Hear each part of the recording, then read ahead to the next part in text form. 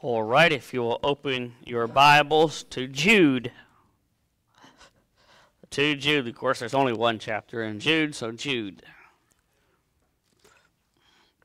We're going to begin reading in verse number 1. We're not going to read the whole book like we did, or the whole thing like we did last Sunday, but we're going to read verses 1 through 4. Jude in verse number 1. When you find your place, I invite you to stand as we honor God with the reading of His Word. Jude, verse number 1. Jude, the servant of Jesus Christ and brother of James, to them that are sanctified by God the Father and preserved in Jesus Christ and called, mercy unto you and peace and love be multiplied. Beloved, when I gave all diligence to write unto you of the common salvation, it was needful for me to write unto you and exhort you that ye should earnestly contend for the faith which was once delivered unto the saints. For there are certain men crept in unawares, who were before of old ordained to this condemnation, ungodly men, turning the grace of our God into lasciviousness, and denying the only Lord God and our Lord Jesus Christ. Well, let's pray. Father, as we are to the preaching and teaching part of the service, Father, once again, I ask that you would empty me of myself. Father, that you would cleanse me of my sin, that you would fill me with thine Holy Spirit, that I may preach, thus saith the word of the Lord.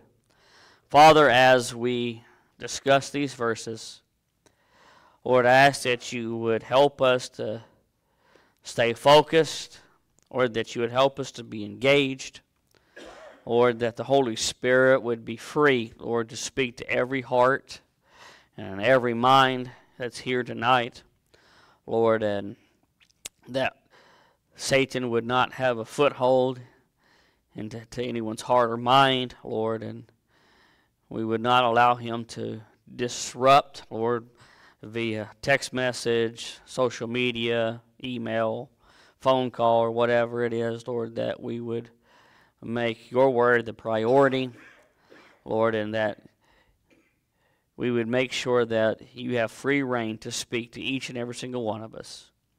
Lord, I ask that you would have your will and your way in the rest of the service, Father, for it is in Christ's name I pray. Amen. Thank you. You may be seated. May God bless the reading of His word. Contending for the faith. Contending for the faith. Last week, as we discussed who the letter was to and why he had written it, and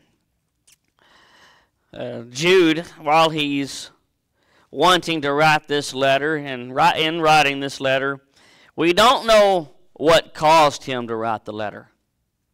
There's no indication of something that happened. And when Paul writes certain letters, he mentions why some things are happening. But Jude, we don't know if he got a letter from a church. We don't know if he saw something or if somebody came and told him about something that's going on in a church.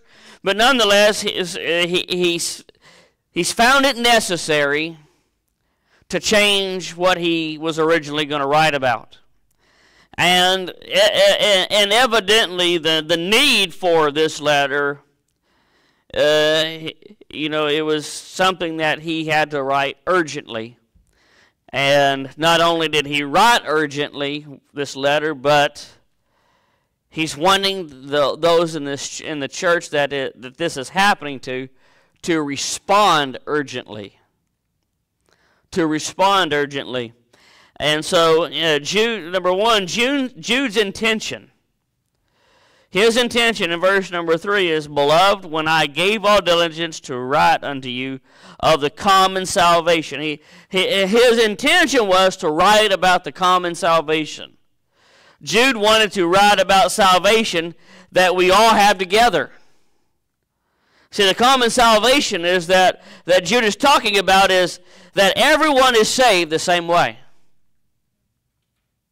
Every single person is saved the exact same way. By faith through Jesus Christ. Right? We're all saved by Jesus and placing our faith, our trust in Him. Listen, it doesn't matter if somebody claims that an angel visited them, and because that angel visited them, that they know that they're on their way to heaven. The Bible, listen, there's no biblical authority for that. I know there's a lot of Middle Eastern folks that are Muslims that have visions, but those visions that lead to faith in Christ, those that leads to faith in Christ, that's salvation. So listen, he said, I wanted to write to you about the common salvation.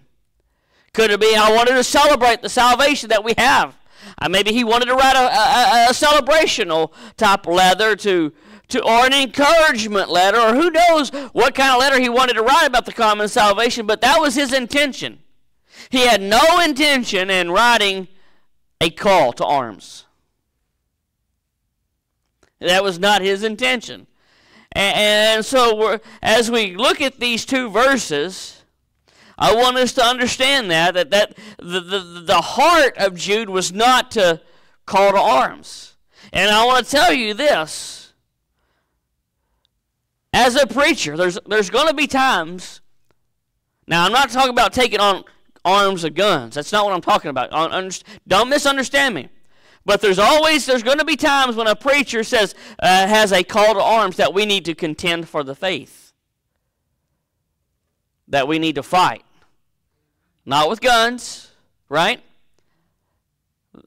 We're talking about a spiritual battle. We're talking about that kind of fighting, that there's a call to arms, so to speak. And so, but that was not his intention. Jude's plans changed. He says also in verse 3, it was needful for me to write unto you and exhort you that ye should earnestly, that's how we know it was urgent, to earnestly contend for the faith which was once delivered unto the saints. Jude writes an appeal to contend for the faith. Jude gives the church there a warning, and it's a call to action. It's a call to action. We all understand a call to action. In our history in America itself, there's been several calls to action. Boston Tea Party, right? The shot that was heard around the world. There's all kinds of been in our history, in our country, calls to action. Well, Jude here is giving the church a call to action. He's almost like giving a military call and saying, you need to be ready. We need to earnestly contend for the faith. What must we do to be faithful to this call? And what, as a church today, and what was the church that he was writing to, what must that church and our church today, what must we do to be faithful to this call to contend for the faith, or to contend for the truth? Because that's what he's calling them to contend for the truth. So Jude gives himself as an example. Jude not only calls the church to contend, but he himself is contending for the faith. Because listen, I wouldn't think that myself that being inspired that Jude would write this and he himself not doing the same thing. So he's trying to let them know that he himself is fighting and that they need to fight. But look, I want you to look at Jude's attitude, his attitude towards the church in writing this letter. His attitude towards the church is love. Because in verse number 3, the first word is what? Beloved. It's the beloved of God. So his attitude towards the church in calling them to contend, a call to arms, is love. He's like, beloved of God. See, Paul wrote something similar to the elders in Ephesus. In Acts chapter 20, he's writing to he's talking to the elders in Ephesus. In Acts chapter 20, verse 28, he says this: "Take heed, therefore, unto yourselves, And to all the flock over the which the Holy Ghost hath made you overseers, he goes, take heed over the entire flock, you elders in Ephesus, take heed over the entire flock that God has given you, and has made you overseers to feed the church of God, which he hath purchased in his what? With his own blood. So Paul is telling the elders in Ephesus, you need to take heed for yourself, because listen, the church that God has made you overseers of, he's the one who purchased it. So you need to take heed, therefore, and so and there's a whole there in chapter 20 about the Apostle Paul talking to the church of Ephesus and the elders there. And Jude here, as he's writing this, he was compelled with urgency. Jude felt it was his duty to write unto the church with urgency to contend for the faith, to contend for the truth. We know that because he uses the word earnestly. See, Jude says the church is responsible for the truth. Do you understand that? The church that Jude's writing to, and the Road Baptist Church, we are responsible for the truth. We have the truth. Is that not the unadulterated English version of the Bible that we have in our hands? If it is, and you believe it to be the Word of God, you are responsible for the contending for the truth. Because I don't know if you know this, or not, you should, but there are false teachers in Houston. There are false teachers in Baytown. And we need to take responsibility for the truth. He said, church, you're responsible for the truth. That's why he's saying, since you're responsible for the truth, you need to earnestly contend for the faith. Because, let's be honest, if someone was spreading a lie about your spouse or your children, what would you do? Would you take responsibility? Would you contend for the truth? Come on! If you won't, you're a coward. And I want to say this: if you won't contend for contend for the truth of the Word of God, you're a coward. You're a coward if you won't take responsibility for the Word of God. And so here, this is what Jude is saying. He has urgency. He says, I write unto you, I'm exhorting you to earnestly contend for the faith. You need to fight for the truth. Well, Brother Mark, I'm not the pastor. It doesn't matter. He's writing to believers. He's writing to a church. He didn't say at the beginning, did he, to the pastor? That's not what he wrote, is it?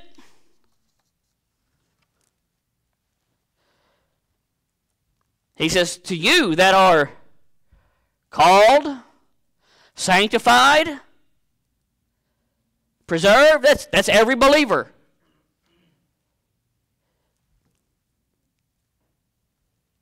So he's calling to arms this church. Then he gives us the reason why. He gives the reason why in verse 4. He says, for there are certain men crept in unawares, who were before of old ordained to this condemnation, ungodly men turning the grace of our God into lasciviousness and denying the only Lord God and our Lord Jesus Christ. Jude's warning. And the reason he's calling them to arms is because men who came into the church with immoral living. Listen, you want to know their doctrine? Know their living. Hello? The way they believe is the way they live. The way they live is the way they believe. And so we know it's because these men who've crept into this church that he's writing to, and maybe not even this church, but other churches who've gotten this letter, there's men there who've crept in who say that they believe Jesus is the Son of God. They say that they're saved, but in reality, they're out there living immoral, lascivious lives. That's what that word lascivious means. Immoral, immorality. They're out there living in adultery and fornication and lust. And he says these men have crept in unawares and they're living an immoral life. To Jude, this is a life and death situation. Why? Immorality can destroy a church. Sin will destroy a church. Hello? And so to Jude, this is a life or death situation. Can I ask you this, men? Is God's word not worth being courageous for? Is God's word not worth being courageous for? If you're a coward, it's not. But no, it's worth being courageous for. We have a history of men who stood up for the truth, who were burned alive at the stake. Don't think that's just our history and it won't happen again in this country. It's going to happen again. Jude's warning is because of false teachers who are living immoral and lives and denying Jesus as the Savior and God being the one true God. He says, listen, these men, they're coming into the church and they're saying this and they're saying that, and they're living and they're not living a life that honors God. They're not walking worthy of the vocation of their calling. You got these men, they're doing this. And listen, I don't know if you've ever done this. As if you're a teenager, maybe you've never come across this. But as the church, someday you will have or already have come in contact with apostasy and heresy. Right? Listen. We live in a day where we as a church have come in contact with apostasy and heresy. Turn on TBN, you will see apostasy and heresy. You will. I don't know if you've ever attended a church where heresy is being preached or apostasy is being taught. All you got to do is watch Elevation Church, Bethel Church, Hillsong. That's all you got. You can watch those. And you will see that there's heresy being taught. And here he's giving warning to this church about heresy and apostasy and adulterous lifestyle that these men are living. And when this happens, the church must take up the call and call it out. Hello? The church must step up and call it out and take upon this call to earnestly contend for the faith. Brother Steve, I don't know if you've ever seen this in a race where, whether it's the 100-meter relay, 400-meter relay, 200-meter relay. I don't know if you've ever seen it. I've never seen it. I've heard it's been done, but I've never seen it myself. Where the race begins, the runner takes off, passes the baton to the second guy. Second guy's running full. The third guy starts turning, and he passes the baton to the third guy. And as the third guy's running around, turning the corner and getting ready to pass on to the fourth guy takes off running, stops, and walks into the infield and sits down. You ever seen that happen? We cannot take the baton and walk into the infield. We have to run this race. The baton what's the baton? It's the Word of God that you have in your lap. It's the faith, it's the truth that was committed to you. Right? So if the Word of God has been, and the faith has been committed to you, that has been handed down, what does the verse say? That was given to who? The saints. That's what it says, right? You can't take the baton and then go sit down. Take responsibility for the truth. Take responsibility for the faith. You see heresy. You see apostasy. You take up the call and contend for the truth. You call it out. That's what Jude is saying here.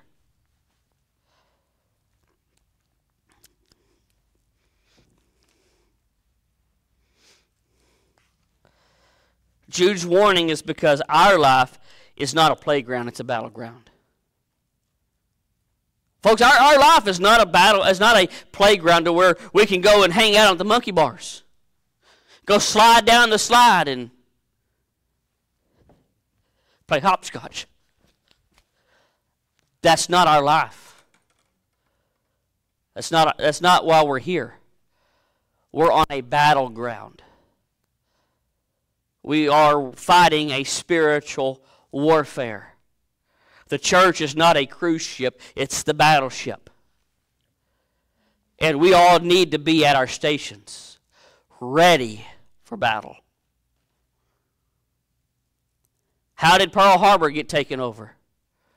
Pearl Harbor became a playground, not a battleground. Until the crisis came. It wasn't until the bombs started dropping that they ran to their stations. Now, I get it. They didn't have the technology. They couldn't see, and I'm not a historian in Pearl Harbor, and I'm not a historian in that. But when you're not ready to contend, you will fall. I'm a Mike Tyson fan. I'm not of his life, of his fighting. Mike Tyson fought a lot of men that were not ready to face him. And if you're not ready to contend for the faith, you will fall. And Jude here is giving this warning to the church here that he's writing to, that we need to take that same warning.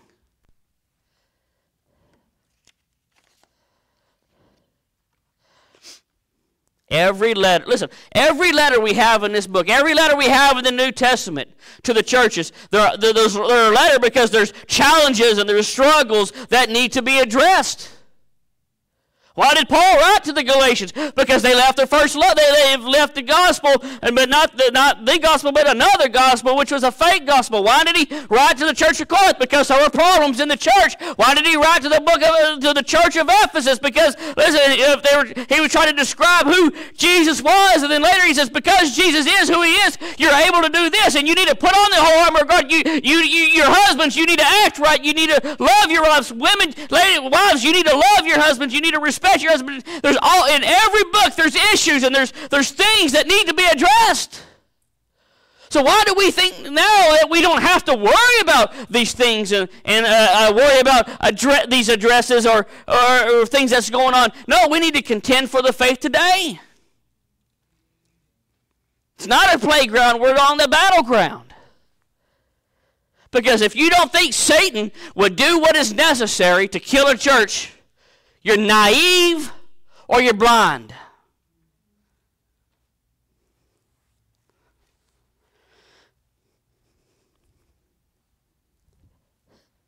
Contending for the faith. Paul warned Timothy of this. And we're to take the same warning. 2 Timothy chapter 4, verses 3 and 4. For the time will come when they will not endure sound doctrine, but after their own lust shall heap to themselves teachers having itching ears, and they shall turn away their ears from the truth and shall be turned unto fables. Paul warned Timothy, and we need to take that same warning. Take the warning from Jude. Contend for the truth. Warning to Timothy that Paul gave him. Listen, you better watch it. You're going to have these men. There's going to be times when the folks in your church are not going to want to listen to sound doctrine. They're not going to want to listen to truth, but they're going to want to listen to Chicken Soup for the Soul. They're going to want to hear about this new movie of The Chosen, or of this or of that. They're going to want to hear about the newest and greatest thing. They're not going to want to listen to sound doctrine. No, but that's what you need. It's what I need. I need the truth. I need sound doctrine preached unto me. Why? Because I'm a sinner. I contend with the flesh every single day. And I need the truth in my life to shine the light on sin that's in my heart and it's in my life. I need sound doctrine. Oh, it would be nice. Listen, it would be nice just to try to preach what I think the Word of God should be. It would be nice to make the Word of God an allegory, and just pretend that it's saying something that it's really not. It'd be easy to be a Democrat to take the word out of context and say, well, that's just, you took that out of context. This is what I meant. No, the Word of God is very clear. It'd be nice not to have responsibility. It'd be very nice not to have responsibility. But no, I have warning that I'm to contend for the truth.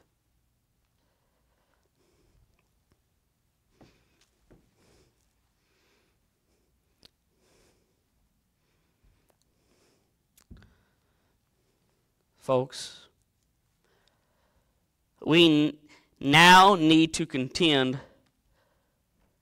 for the faith, the truth, because Satan will use whatever is necessary to get you off the path of following Jesus by faith, including justifying your sin because of God's grace. Verse number, what does he say here? Number 4. For there are certain men crept in unawares, who were before of old ordained to this condemnation, ungodly men, turning the grace of our God into what? You know what? You can listen. You have the liberty to do whatever, to sin. Why? Because you are under grace, because of the grace of God. Satan will do whatever is necessary for you to get you off the path, to steal your children and your grandchildren away from the faith because, well, I like to blank. And you can justify it. Well, I'm under the grace. Listen, the Lord knows my heart. He knows my heart. He knows I don't do that, but you know, it's really not that bad. It's not that bad. It took eating a bite out of one piece of fruit to cast mankind into depravity. It's not that bad. Really? Satan will do whatever is necessary to get you away from following Jesus, being faithful to Him and serving Him in church, and he will use whatever sin you like. Whatever sin you like. Folks, if we're not active at our battle stations, on the battleship of the church, we'll become sluggards. We will become sluggards of the faith. And when we need to arise and contend for the faith, we'll fall. When we're not at our battle stations, we become spiritually lazy. That's what a sluggard is. Lazy. Right? And when the fight comes, you won't be ready. You will fall and be washed out with a rip tide of sin. You'll be gone. Look around. Look next to you. Look around. Folks who used to be in church are not in church anymore. Why? They became sluggards in their faith, spiritually lazy, and a burden came. You hear me? A burden came, and they fell. And now, either because they're so deep in sin, they have no desire to go to church anymore, or they're too shameful to thinking that we as a church, we're going to judge them. No. We're going to be happy they're back. We're going to celebrate that they're back in church, that they're here. And we're going to act like nothing ever happened. Why? Because we love them. But no, if you're not at your battle stations, prepared for this spiritual war, and the burden comes, you'll fall. Sluggardry, I made up this word, it's not a word. Sluggardry happens when we're not diligent in acting early. Sluggardry happens when we don't act early. I have a couple of levers here. Okay? And these levers are called a mechanically advantage. It's a mechanical advantage. See, when you're a spiritual sluggard, when you're not at your battle stations and you're not prepared for the spiritual war, when a burden comes up or a crisis, because this is about 100 pounds here, the pennies. When the burden comes or a crisis comes because you're a sluggard and you need to act, what happens? Where's the burden go? Stays. Why? Because I got time. Listen, this is an illustration I got from the men's advance, and it was a great illustration. You know, my child, she's a teenager now, and 13, 14, 15 years old. She's not really interested in boys. I got time, 18 years old. Hello? You were a spiritually sluggard. You didn't prepare your teenager. I got time. Interested in the wrong kind of man, wrong kind of boy. Your burden's there. You can do nothing with it. You're in a crisis mode. They said something in the men's advance that they say that made sense. There's a lot of men that say this. There's a lot of people, not just men, say, I perform well when I'm under the gun. No, you don't. Not the spiritual war, you're not. The spiritual war, you will not perform well when a crisis hits and you haven't been giving diligence to the battle station. Right? But if you make the decision not to be a sluggard, if you make a decision, you know what, one day I'm going to be tested. One day a burden's going to come, a crisis is going to come, and I need to be in battle station. I need to be in battle mode because I don't know what it's going to be. I don't have a clue what it's going to be. It could be my teenage daughter, granddaughter getting pregnant. It could be fornication, adultery. I don't know what it could be. But one day a crisis is going to come. And if I'm a sluggard, it's going to be really hard. But if I'm at my battle stations, at the battleship of the church, preparing for war.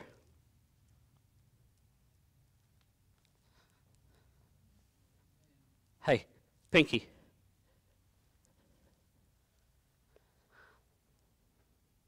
How easy is that burden?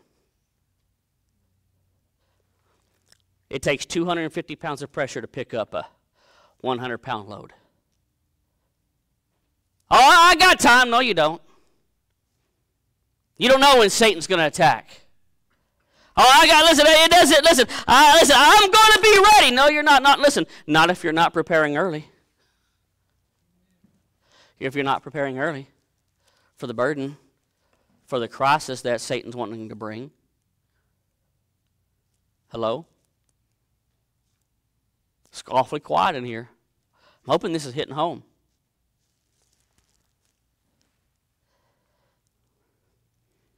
More people are dropping out of church than joining.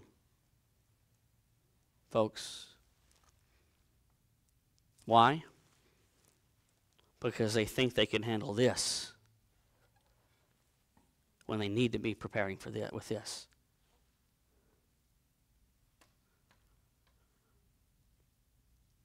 You think listen, this is a lever.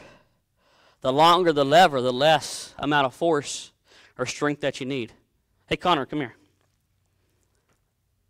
Connor's what, 5? 5 years old. Almost 6, right? 5 years old. Grab this. Pull it down, Connor. You don't have to have, when you prepare at your battle stations and you're ready for war and the crisis comes, you don't need much. You don't need much. We say, well, what our church, we don't have men that's crept in unaware. No, but your heart does. Your heart has things that are creeping into your heart. And listen, I don't have to go to, listen, I don't have to, I have baseball tonight. Listen, I have baseball practice. I have dance recital. I have this. I have that. Well, when the burden comes and you're not where you're supposed to be, you're not a strong Christian, and instead of being where you're supposed to be, you're at baseball practice, football practice, NASCAR race. Your heart and your crisis is here, and you can do nothing about it. You're not prepared because you're not where you have not been where you were supposed to have been. So go ahead and think that you can handle it. You know, Brother Steve, it'd be nice if believers would let their pastor speak into their life instead of getting mad when they're told the truth. Because one day the burden and the crisis is going to come. They're going to come to me, help! I wish I could. I wish I could. But unfortunately, all them Sundays and Wednesdays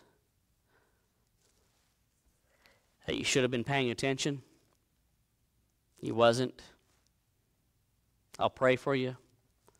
I love you. I'll pray for you, but I don't know how to help you now.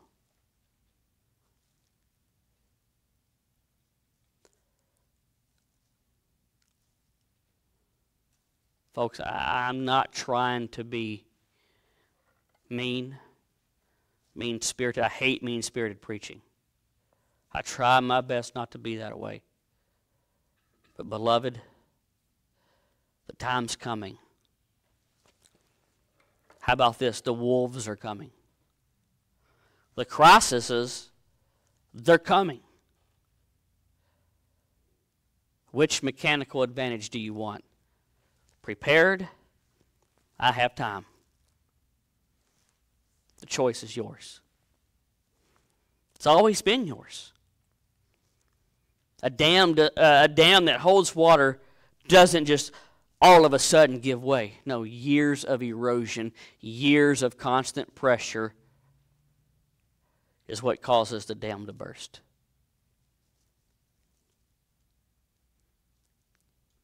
The wolves are coming.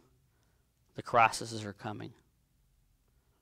The question is, will you take responsibility now before they get here? Will you contend for the faith? Will you contend for your own faith? Because Satan is coming and attacking. And he will use whatever sin you want that you're willing to use to justify. Whatever excuse you're willing to use to justify your sin, he will come and he will give it to you to keep you out of church, to keep you away from following after Jesus by faith, so you're no longer a threat to his kingdom. That's his goal, to kill, steal, and to destroy. It's your choice. Contend for the faith or fall. Because you did not want to take responsibility.